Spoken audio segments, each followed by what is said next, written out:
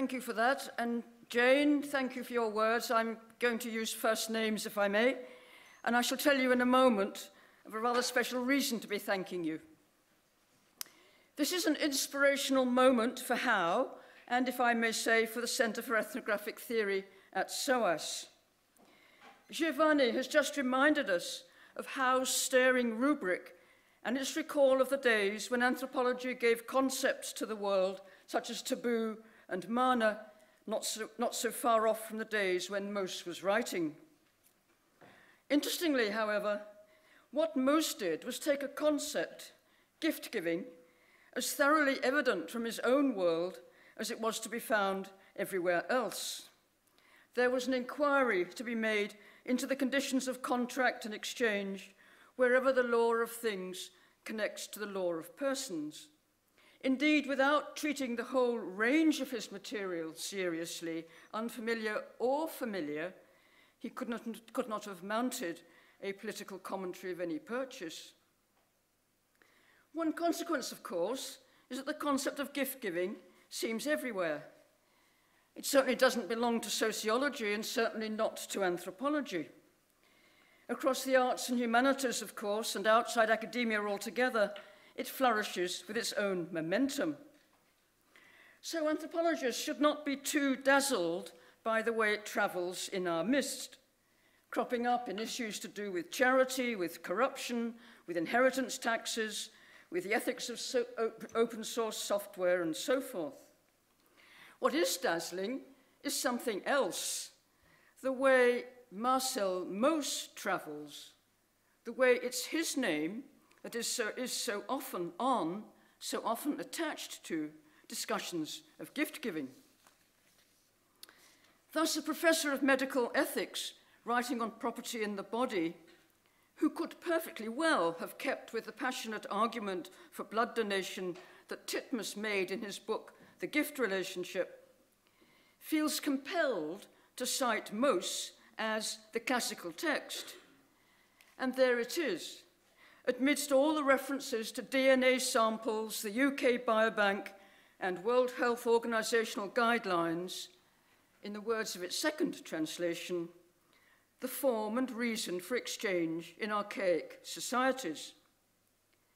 And it's with Mauss in mind, this medical ethicist suggests that a French jurist has been marshalling arguments against the French state's absolute insistence on the irrevocable alienability of the gift in organ transplantation.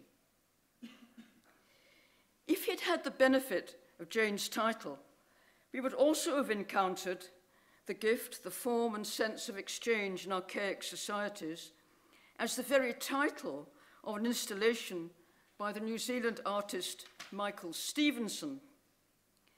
Wanting to engage art collectors, in this case in Germany, with the concept of reciprocity, he staged his installation with this title through numerous transactions that meant they were caught up in various giving and receiving relationships with him. The focus through which he channeled their attention was a replica of a wartime raft from which an impoverished artist had years ago been saved. His press release quotes Mauss on Malinowski, a passage about the recipient's commitment to make a return gift, and a review of one of Stevenson's traveling exhibitions at the Herbert Reed Gallery says that among the exhibits was a vitrine stocked with relics, and inside was a copy of Mauss's anthropological study, and the review spells it out, the gift, the form and reason for exchange in archaic societies. Now, I'll come back in a moment as to why I'm particularly happy that the word archaic is there, because at first sight it seems a bit awkward. Now, nearer home in the humanities, one might have some expectation of encountering Mauss's travelling name. One could include an academic lawyer here, referring to the gift culture of research scholarship, who does not just cite Mauss, but draws on the connection Mauss himself made between literary works and the author's enduring interest in them. Mauss was talking about the then recent shifts in French intellectual property law and the belated recognition of the person in the thing. Not so surprising then that a professor of Victorian literature writing on mementos and collectibles as ambiguously at once fungible objects and ineffable relics should turn to anthropology, and who should be leading in the small cast but Mauss. That said, the Victorianist specifically argues against the idea that this ambiguity was a residue of an archaic gift impulse rather than being understood as part of capitalism's success. Indeed, anthropologist friend in history and comparative literature, Natalie Zeman-Davis, made a similar comment apropos the political significance of gifts in 16th century France. Mauss is there, of course, on her very first page, again leading in a number of anthropologists, although they are, in her view, by no means the only scholars to have implied that gift exchange inevitably gives way before the market. Recent work, she says, has since made the gift landscape much more open. However, the anthropologist has to get really close to home, to contemporary sociology, to find the objection to archaism being made vehemently, I would even say nastily. David Cheel, in his version of the gift economy, is withering in his dismissal of most anthropological work, and heading the queue, once more, of course, is Mauss. Cheel's problem is that he wants to reinstate the gift, Cheel that is, to reinstate the gift as indicative of a moral economy symbolizing the central values of a love culture based on the free and choiceful disposition of objects. And Mauss's sin was to maintain, I quote, that the study of the gift involved a return to the old and elemental. Most happily, our new translation suggests that Mauss wrote something closer to, we can and should come back to the archaic, to its elements. Not quite the same, but all the same, archaic. Well, I'm glad that Mauss referred to archaic societies and that Jane has kept the title that way. Of course, from today's hindsight, we can read archaic ironically, in a way I'm sure Mauss himself never meant. Nevertheless, what the epithet wonderfully does is bring a huge elephant into the room. In fact, it creates an elephant in the room. If there is the faintest hint that there might be something of interest to present circumstances in the form and sense of exchange in archaic societies, then archaic can only be read ironically. I mean, they have never been archaic. This is said another way in the English term itself. Now, I've no idea if any of you would agree, but to me the epithet sounds a bit different from primitive or antiquated or outmoded. Itself slightly archaic, it makes one sit up. Archaic carries the resonance of something that is characteristic of an earlier period, so no longer current, but nonetheless a style that once had its own integrity. I'm not defending the temporality implied, but rather the hint all over again that there might be elements from possibilities beyond our horizons to which it would be good to attend. And this, of course, was the moment, it was the conclusion of what Jane has just been talking about.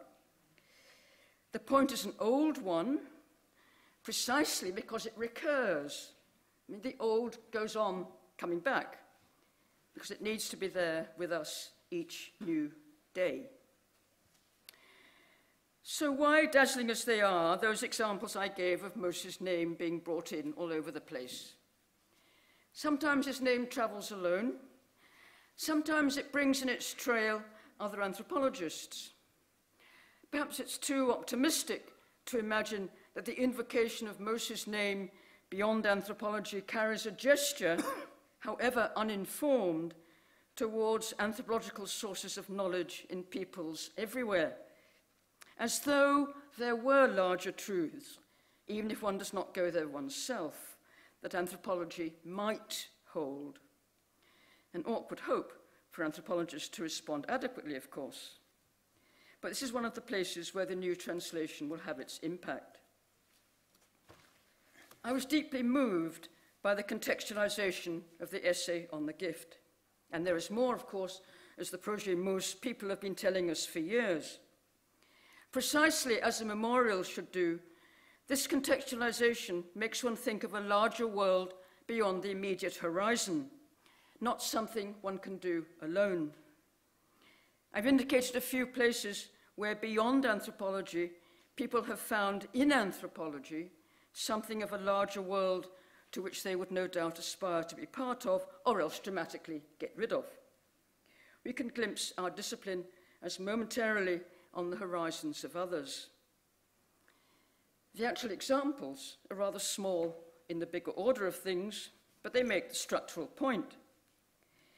We might find illumination not only by forever worrying at the perspective anthropology has on the world, but also appreciating how, for well or ill, others have perspectives on anthropology, a gesture towards a wider world contained in the gesture towards Mauss. And that exchange of perspectives is something we might listen to more closely if we attend to its dynamic as an explicitly enacted element of some forms of gift exchange. For all that, in its work of detachment, the gift has the contours of the commodity, whether in the French jurist's vision of effective alienation or as a precursor to the utility of trade, the gift that compels a return compels an exchange of perspectives that is not quite captured in the usual vernacular notions about the endless points of view that we all have on one another. The new translation is not just another point of view. It surely arises from a literary counterpart to the exchange of perspectives, although the translator has to act roles, as it were, as both donor and recipient at once. For it's only by seeing the text as it is, taking from both the form and sense of it, that the translator can produce its counterpart and give back to the original a version of itself from another world. Jane, you've animated this extraordinary work. You've made us think again of the form and sense in which anthropological knowledge circulates. Now, I know you wouldn't want me to wish that your name travels alongside Mauss's, and he will continue to do his work for us all, but I secretly hope that it will. The gift that makes us think never outruns its gifts. Thank you.